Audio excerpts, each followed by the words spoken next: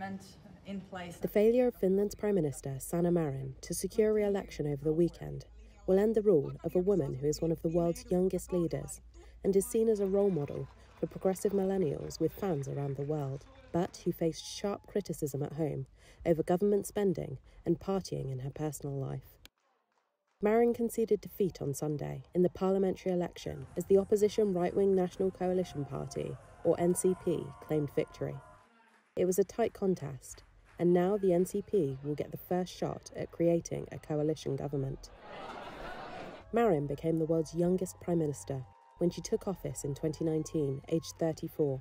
But until now, she'd never faced an election as leader, having taken over the top job after Antti Rinne resigned months after leading her Social Democrats to victory in 2019.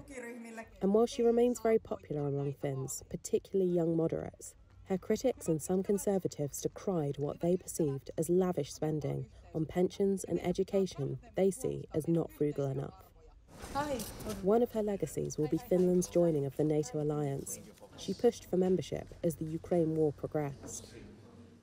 I think that we are clear alternatives to the left-wing government. The leader of the NCP, Petteri Orpo, accused Marin of eroding Finland's economic resilience at a time when Europe's energy crisis, driven by Russia's war in Ukraine, has hit the country hard and the cost of living has increased. This is 26-year-old voter Maja Samoska. I think it's the challenging couple of years we have behind now. I guess people want to see change of any sort, and that might explain the result maybe a little bit. Images of Marin partying were also splashed on newspapers across Europe, further antagonising opponents. And for some, Marin's rock star status distracted from her politics.